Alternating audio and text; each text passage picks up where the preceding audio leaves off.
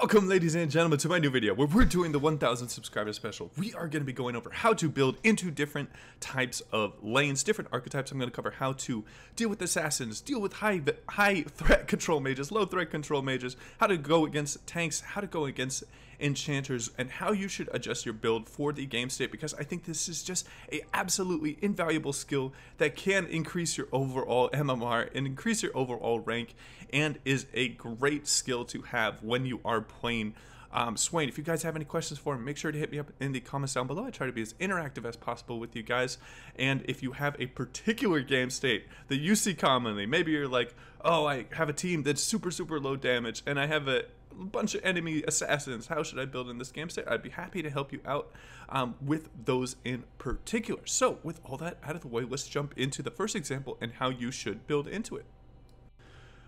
Alright, and getting into the first archetype, we are going to be talking about assassins. Now, Conquer versus Electrocute. It really is dependent on the enemy team comp and how these skirmishes are going to be played out. You have to think about in your head, how long will it take for it to be decided.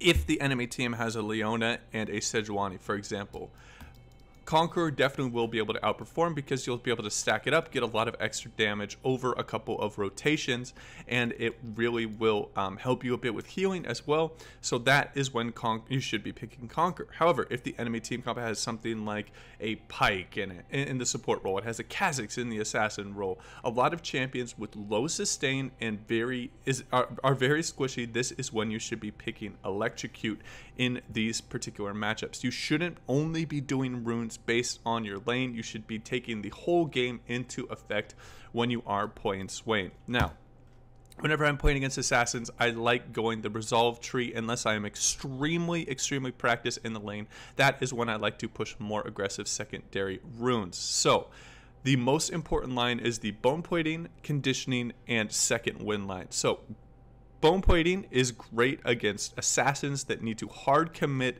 in the fight to proc your bone plating. Something like a Fizz comes to mind, where if they want to get your bone plating off, they are going to have to get into range of being autoed a bunch, getting hit by your E and your W and your max damage Q.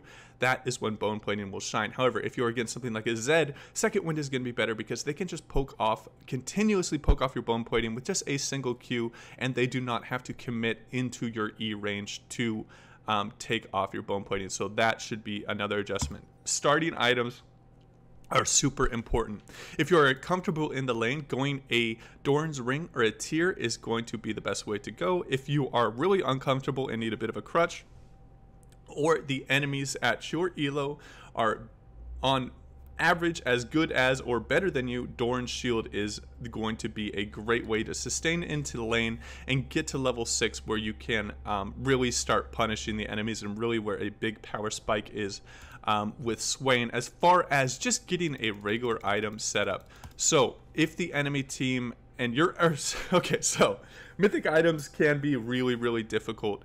If the enemy team has a lot of HP stacking champions, something like a Sejuani out of the jungle, they have a Leona, they have a Aurelia, they have a Ezreal that even builds a bit of HP, Leandris is definitely going to outperform.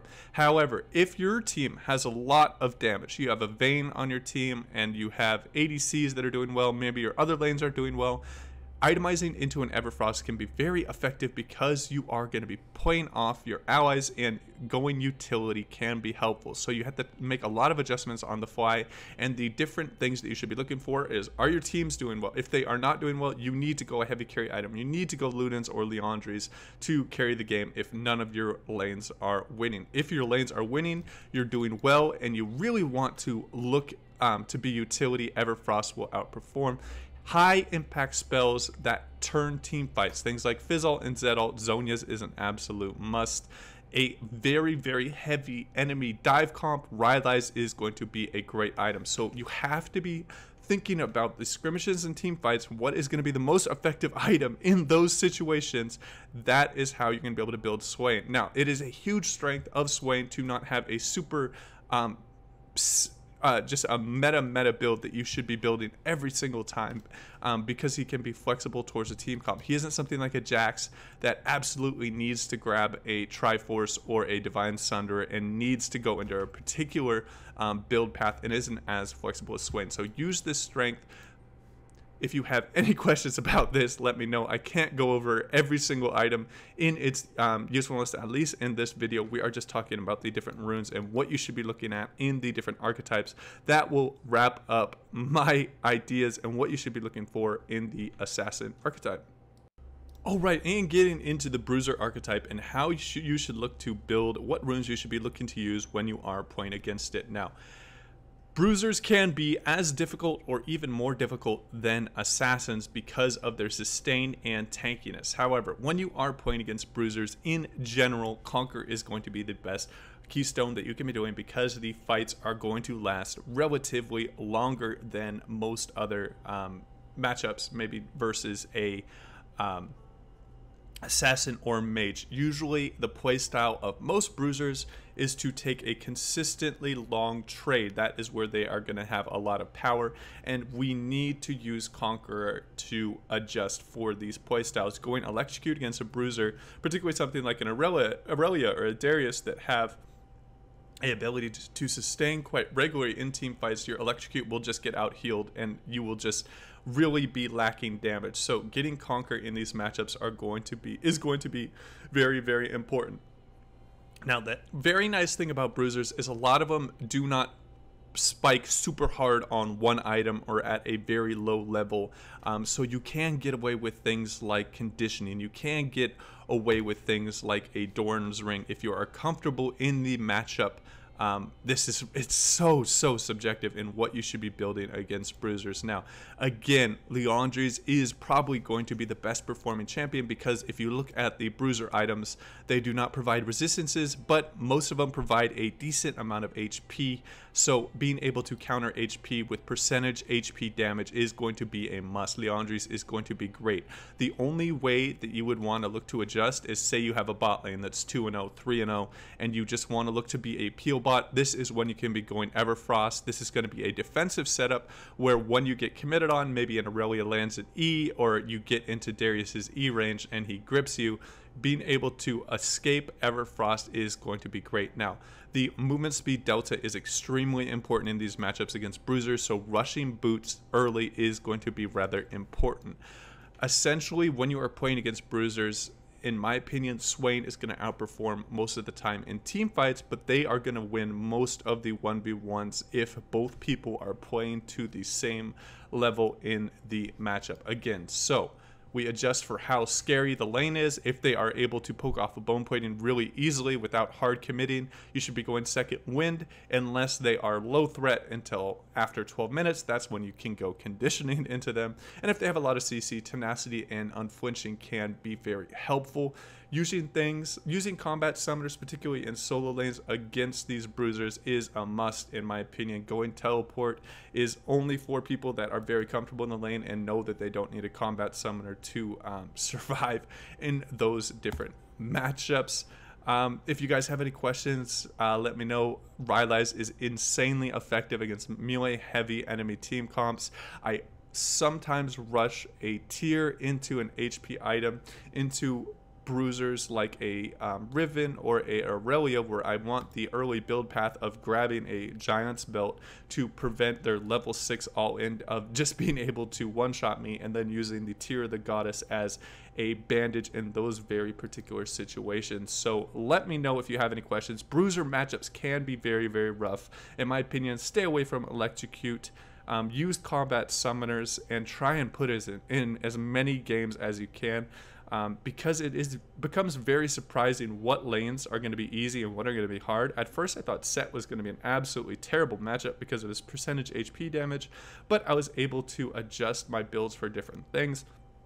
One caveat with this is the only time I like Grasp is when I am playing against a Gangplank, because he has a very unique trade pattern in which he does a quick Q on you and then backs off. This is when being able to spike damage really quickly on someone, like with a Grasp, and then being able to have the resolve tree can be effective. So in my opinion, try out the grass build into Gangplank. If you want a full gameplay video on grass versus Gangplank, I have that in the gameplay playlist. So check that out if you want to know how to beat up on Gangplanks in the top lane with Swain. So that will wrap up the Bruiser archetype.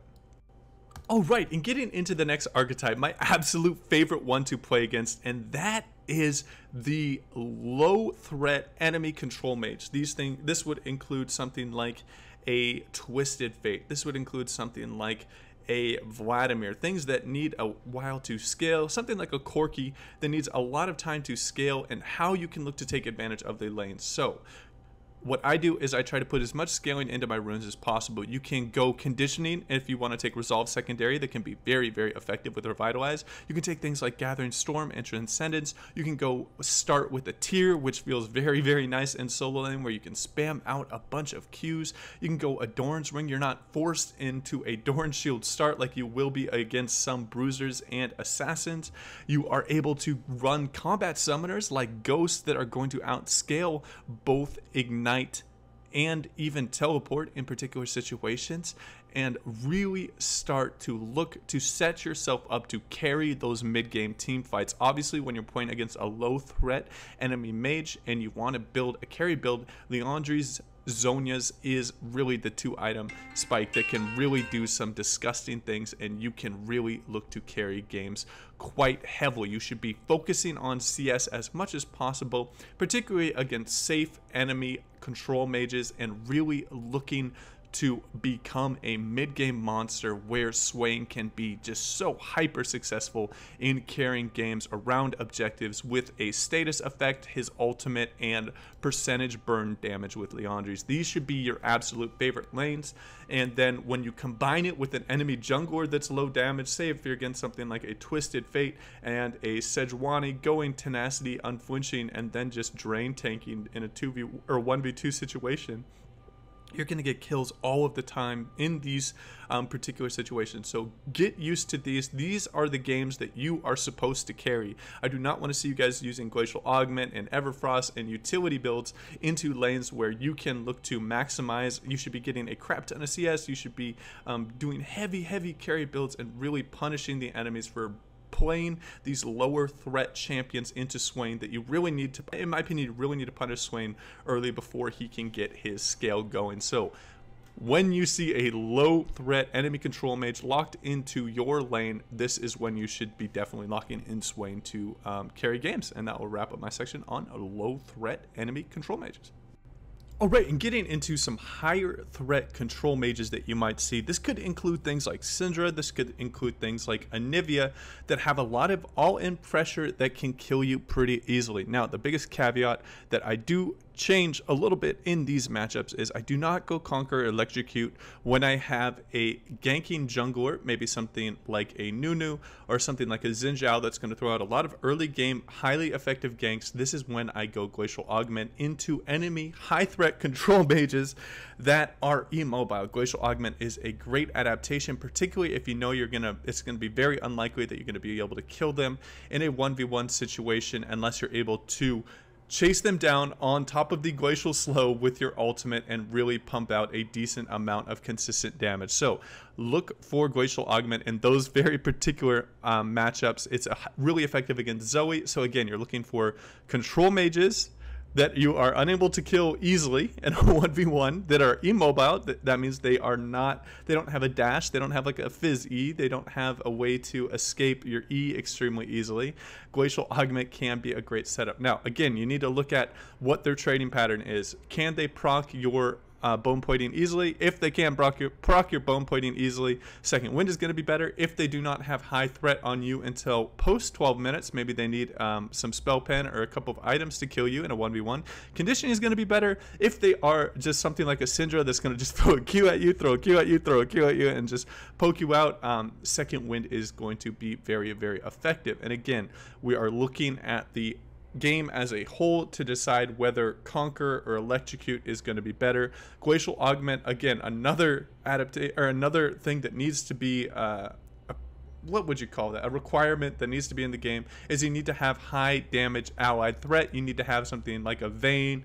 You need to have some damage coming out of the jungle. The last thing you would want to do is go Glacial Augment when you have a low damage jungler, maybe something like a Sejuani or a Zac. You have a support that's something like a Leona or a Rel, and then you have a Malphite in the top lane. You need to go a damage rune if you're playing mid lane Swain, and you have a bunch of low damage allies. So these are a couple of requirements that you need for all of these different things.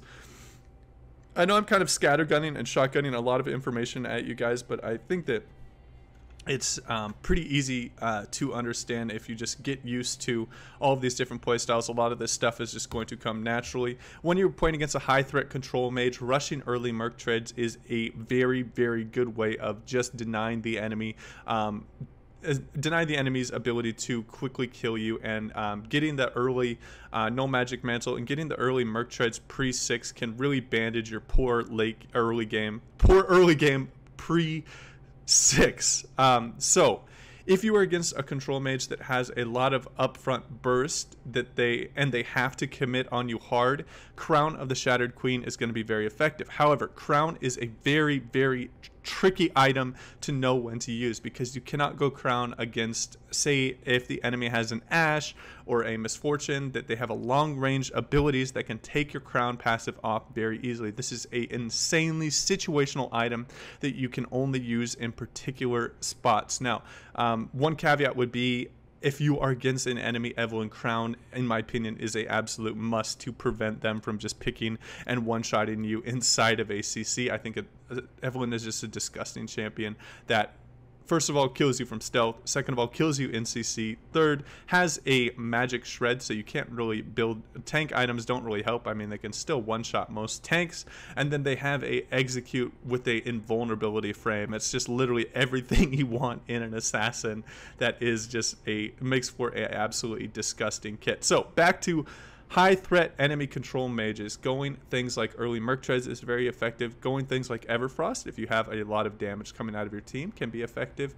Going into maybe a Zhonya's Rush, if they have a high damage ability that you can just really deny a all-in combo, something like maybe a Syndra throwing out her R, or a Vlad that's doing really well, CSing really well, going into an early Zhonya's and stopping his ult all-in combo can be very, very effective. So these are my tips for the high threat enemy control mages. Usually you want to go Resolve Secondary if you're like me.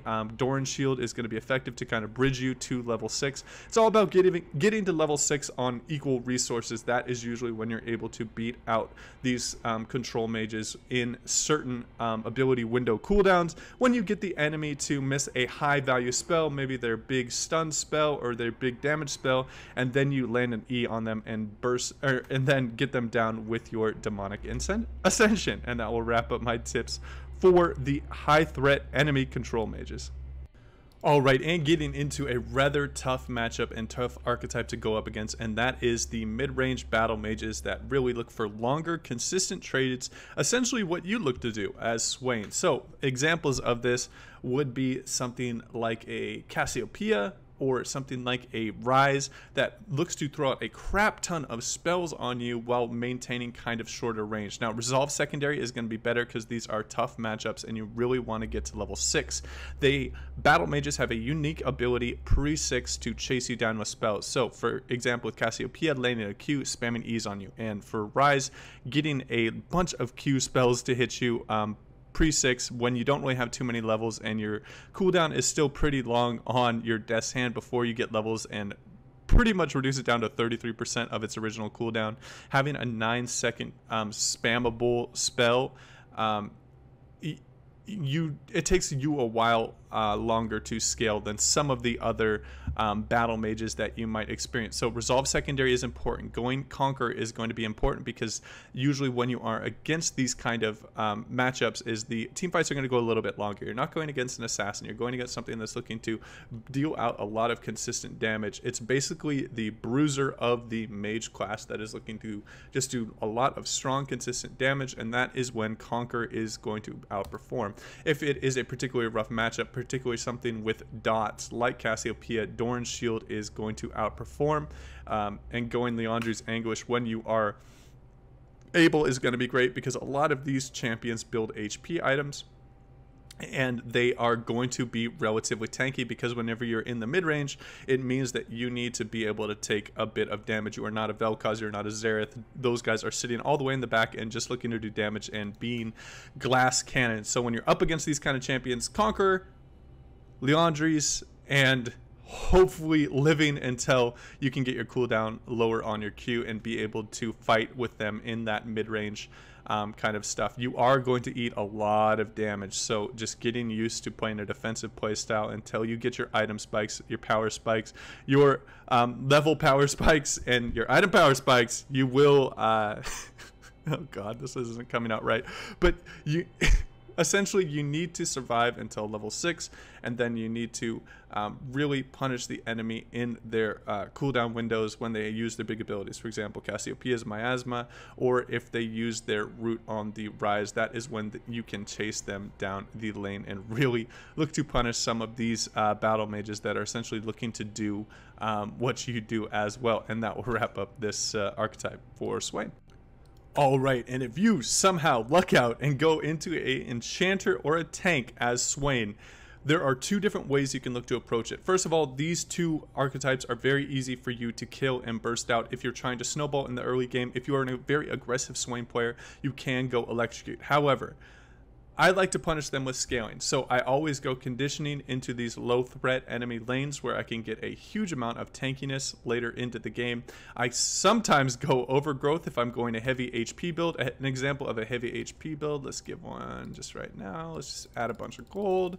So a heavy HP build would be something like this. Probably go Azonias, Rylai's, we'd get some boots, and then we'd probably finish that off with either a Rabadon's or depending on if I'm looking to be in the sidelines to push, maybe something like an Archangel's. So a very heavy HP build is going to work well with overgrowth. If you're looking for a hyper scaling build, this actually turns out to be pretty disgusting even in the late game without Liandry's, but again, it's going to have a lot of extra HP and make you quite tanky. So again, you can either choose to attack the enchanter tank lane, or you can choose to scale against it. Now, if you're looking to scale against it, it's important that you have a very high CS number. You need to take advantage of the fact that they are not going to be able to pressure you too much. They're not going to be able to pressure you off CS. Even pre-6, when Swain is particularly weak, you should be having at least a 7 CS a minute if you are able to pull off that number. I've been struggling recently a bit with CS and Swain. I just need to get better at it and get more used to the auto attack animation, just because I'm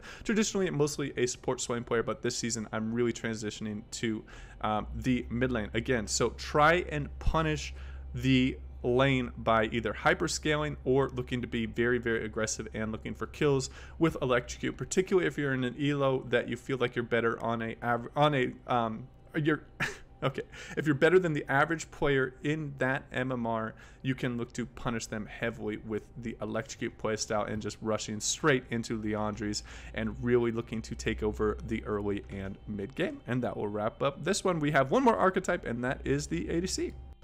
All right, and getting into the final archetype. Now, if you're playing mid or top lane and you're going into an ADC, it is going to be rough. They are going to have a lot of power. They're going to have access to a lot of resources because it's very easy for ADCs to CS, particularly in a solo lane, and they have a lot of very strong consistent damage. Thinking about Action, I'm thinking about Tristana and Lucian. They are going to be able to outtrade you on a long-term trade, particularly when you are pre-6. So against these champions, they are squishy. You want to take quick trades when your abilities are up and then back off until your abilities are back up, because they will outdamage you on a consistent level. Going electrocute is pretty important.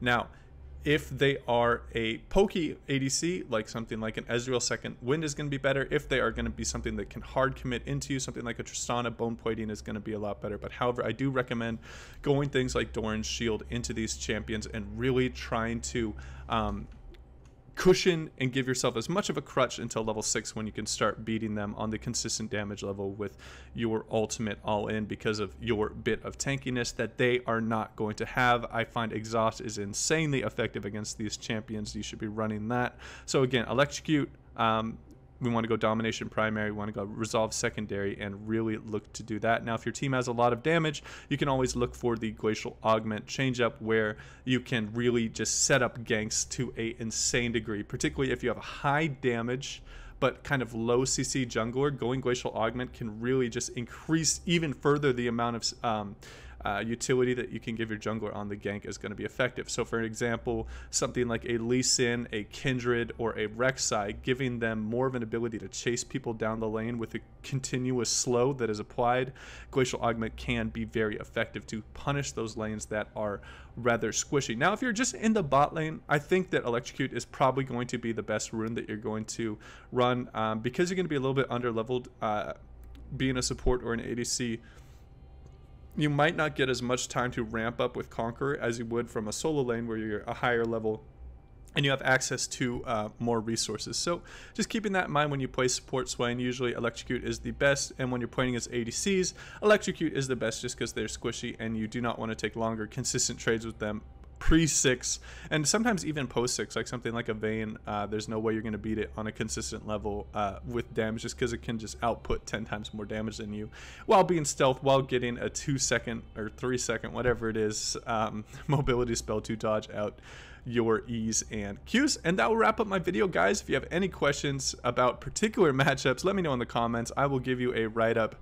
Thank you again so much for passing the threshold of 1,000 subscribers. It's really awesome. Yeah, and as always, guys, take it easy.